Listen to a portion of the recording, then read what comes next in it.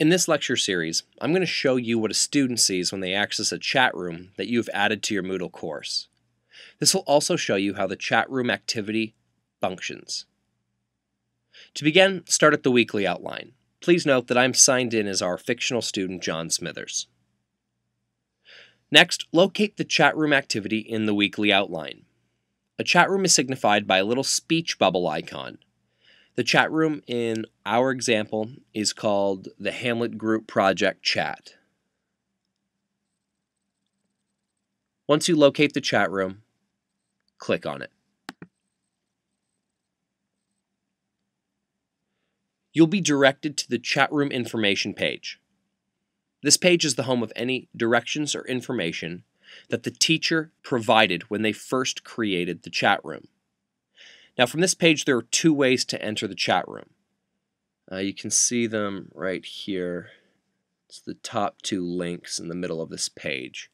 I prefer the top option that reads click here to enter the chat now. I like the interface better.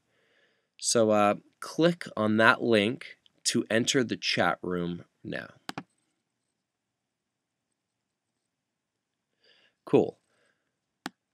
A new window or tab will appear with the chat located therein. Your page should look something like this.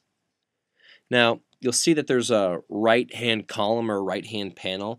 This shows which users are currently signed into the chat room. And right now, it is just John Smithers, aka me, the fictional student. So right now, John Smithers is the only one in the chat room. This column will populate as students sign in. Now, towards the bottom left of this window, you'll see a little field, and this field is where users enter text that they would like to submit to the chat room. So let's just try entering some text.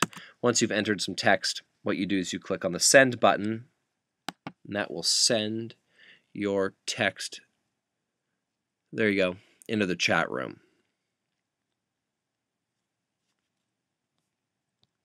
Now there are two themes that each user can choose between when viewing a chat.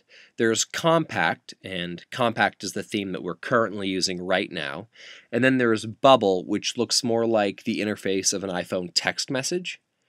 Let's change the theme from compact, what we're using right now, to bubble. So locate the themes option just to the right of where you input text and send it. It's right here. Select bubble from the two options. This should reset the chat and remove any text that has previously been entered. Now enter text to see the new theme. So we'll do the test thing again.